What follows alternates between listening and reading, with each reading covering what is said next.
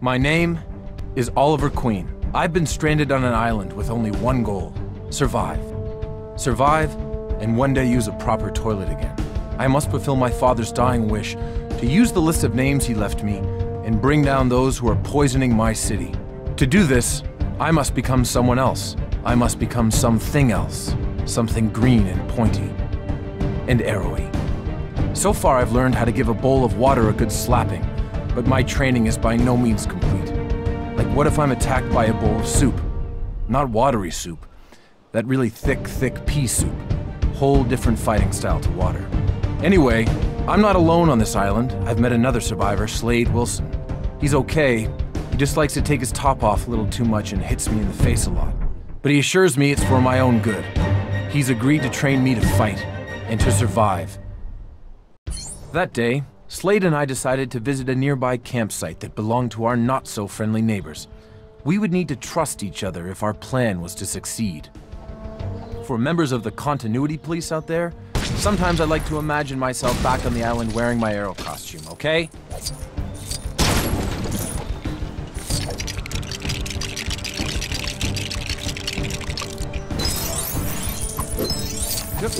My experiences on the island changed me. Sometimes they even changed me into a small, plastic version of myself. Slade had changed too, but he always had a plan to survive.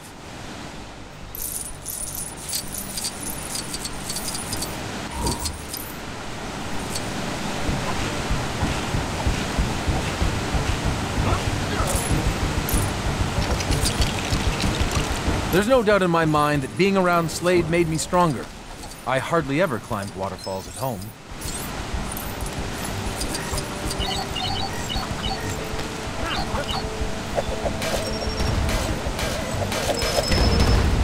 Danger was all around the island. You always had to watch your step.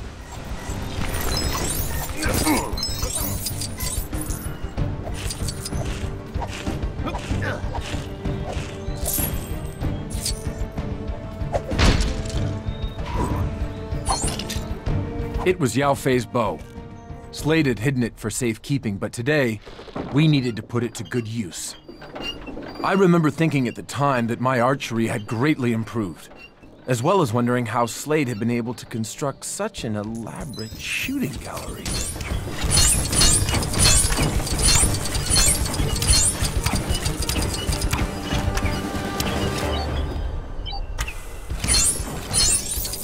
We were ready to take on the bad guys, but it turned out they were ready too.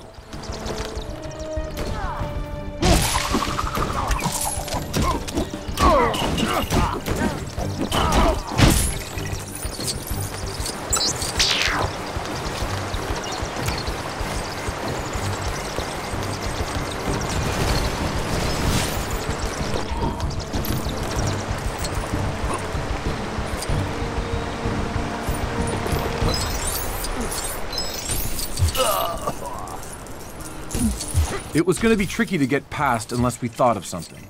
Luckily, Slade was extremely skilled when it came to not being seen.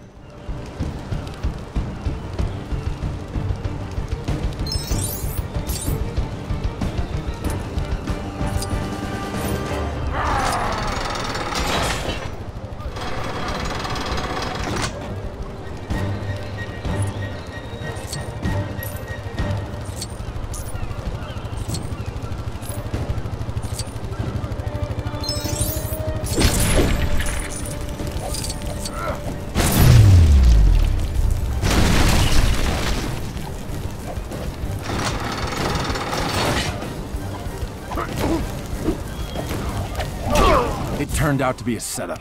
They were waiting to ambush us like guests at some twisted surprise birthday party without any presents, cake, or ice cream.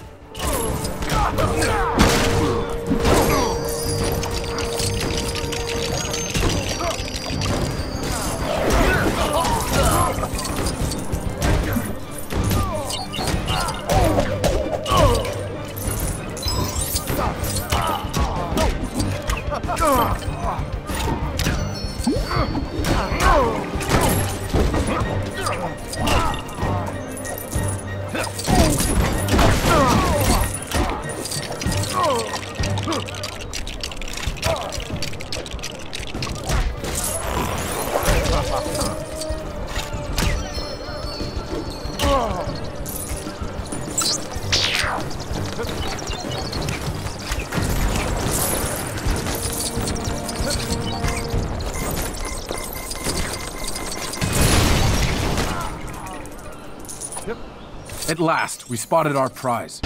A stockpile of weapons that, for us, would make getting off the island next to impossible. We had to destroy them while we had the chance.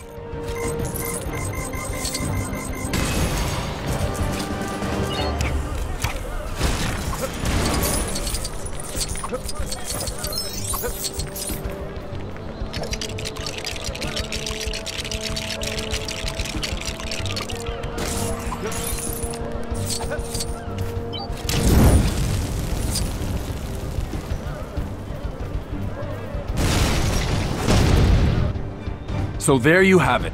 Another harrowing experience back on the island that made me into who I am today, into what I've become today. Now I gotta go.